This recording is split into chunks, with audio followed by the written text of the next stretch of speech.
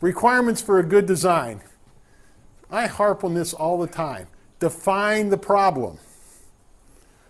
You and your hydraulic unit, designed for 300 barrels? Oh, sorry, it only makes 40. How much and how deep? I gotta know.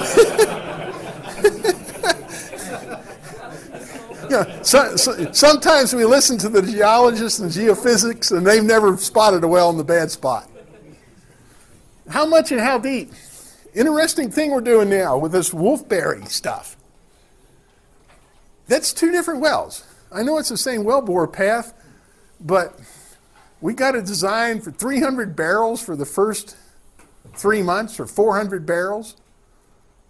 Then we're going to go deeper by another 2,000 feet and cut production in half.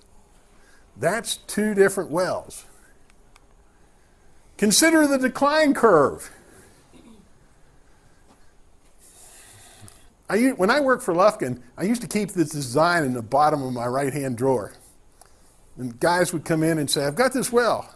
How deep are you? Well, I'm 6,000 feet. How much fluid do you need to move? As much as I can. Lufkin makes a 3648 pumping unit with a 300-inch stroke and a 250 horsepower motor, and I can run a 4 3/4 bore casing pump. It makes 6,000 barrels. Well, the well won't give up that much. Well, you just told me you want to make as much as possible. This is what you need. How much will the well give up? When? You gotta consider the decline curve. You might be better off to drop 1 or 2 units and delay that production for 6 weeks or 2 months and let the decline curve catch up with you later on. Here's a wolfberry example. 125 barrels of fluid a day long-term from 9,500 feet. When I first start out, I want 300 barrels a day short-term from 7,800 feet. I'm going to sit high, I'm going to pump it hard, get the frac back, get the solids back, get the well cleaned up, then I'm going deeper.